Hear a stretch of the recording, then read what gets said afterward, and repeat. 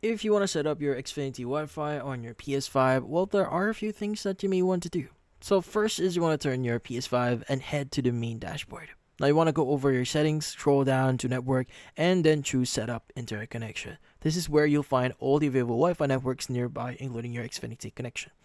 Now, I'm assuming here you already set up or you already have your Xfinity set up here. So what do you need to do next?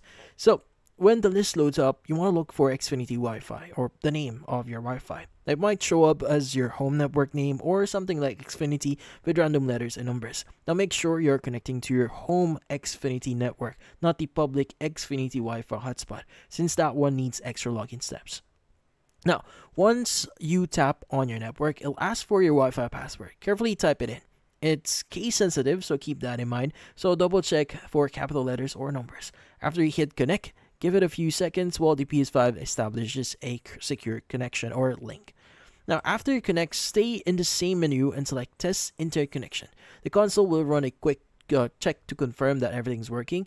It tests for inter-access, PSN availability, and your NAT type. Now, if you see connected across the board, you're good to go. Now, if it doesn't connect, don't panic. It's often a simple fix. So start by forgetting the network on your PS5 and reconnect again.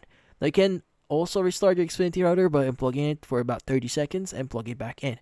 Now, sometimes switching your Wi-Fi from 5 GHz to 2.4 GHz helps too, especially if the console is far from the router. Now, once it's actually working, you can go and just make the connection even smoother. So if your console is near the router, try using a wired Ethernet cable instead of a Wi-Fi. Like cut down lag during online games. So if you're sticking with wireless, make sure your PS5 is connected to the main home network and not a guest one.